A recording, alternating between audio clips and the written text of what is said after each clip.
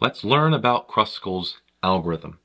Kruskal's algorithm will always produce for us a minimum cost spanning tree on a graph, and it's very efficient at doing so. So let's go over the steps. 1. Select the cheapest unused edge in the graph.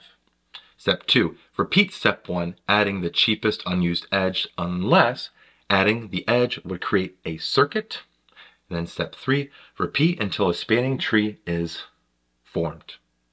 So let's go apply Kruskal's algorithm to our graph to find our minimum cost spanning tree. Step 1, select the cheapest unused edge in the graph. All right, so our cheapest unused edge I see is all the 4, A to B. I select A to B right there, and we got a 4. I'll keep a little note here. A, B was selected, and that's a 4. Then, let's repeat. Let's find the other next cheapest unused edge, right? We've already used this one, A, B. Next one I see is A5, right here. E to A. Select that. Boom. Doesn't create a circuit. We're good. E to A, or A to E. And that is a 5.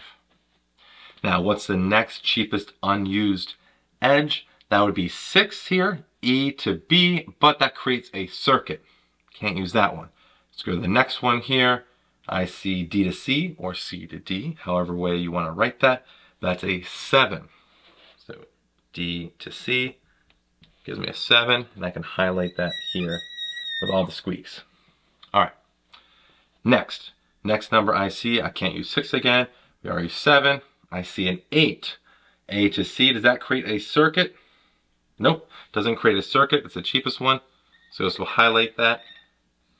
A to C here. If I'm running out of marker there, A to C is an 8. Right there. And now we actually have created our minimum cost spanning tree. We have hit every single vertex. We are connected to every vertex, and we haven't created a circuit there, and we have actually the minimum cost spanning tree. We can add up all of these numbers here, and the total weight is equal to our 8 plus 4, which gives us a 12, plus a 7 gives us a 19, plus 5 is a 24. So we have a total weight here of 24, and we found the minimum cost spanning tree using Kruskal's algorithm.